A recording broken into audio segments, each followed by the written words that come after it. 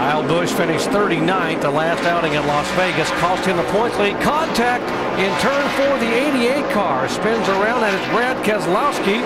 And it gets hit in the left side, right at the end. Come on, Brad, keep digging. He was being shown in the 5th position.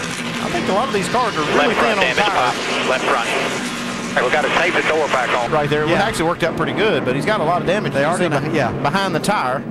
Lucky it didn't catch any of the tire and mess up the suspension. They will have to put some tape on that, though. Right along with him. Oh, yeah. Yeah, he's been working on Matt Kenseth. Hold the brake, hold the brake, hold the brake there. Hold the brake. Hold the brake, hold the brake. Come on, come on. It was a little opening, and you got to know Brad, that guy's coming back down the racetrack there. So.